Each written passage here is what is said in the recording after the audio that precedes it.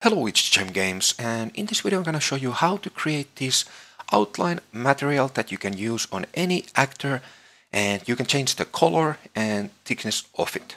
So yeah, let's get started.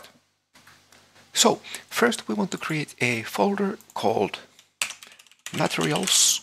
Let's open it. Let's create a new material. Let's call it outline_mat.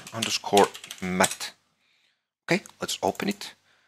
First, let's select this and let's make the blend mode, masked, shading model, unlit, and two-sided, like that.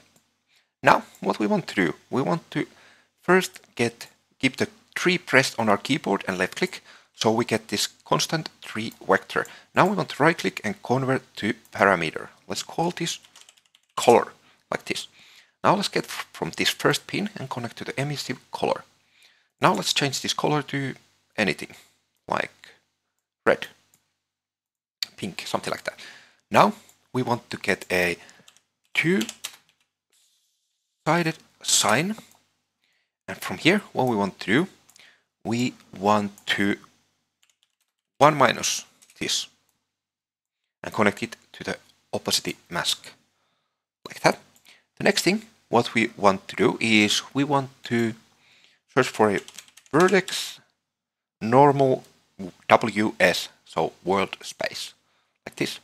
Now we want to multiply this, and connect this to the world position offset. Now let's align this, select and Q, and then we want to create a scalar parameter and connect it to the multiply. Let's make this value like 1 first, and let's rename this and call it like thickness, something like that. Now, when we apply, save, and close this, now we have this material here. Now, for example, if we want to put it to this actor here, we want to select it, go to the general, and search for overlay material. Now let's search for a outline material. Now when we play, you can see it has this little outline. But how we can adjust it? The best way, in my opinion, is to create a material instance on it. Now let's open this. Let's make this both true. Now we can change this. So let's make the thickness a little bit bigger and color something else like that. Let's save. Let's actually move this to here. And here on third person map, now let's select it again and let's select the outline material instance. Now it should have the new updated version of the outline.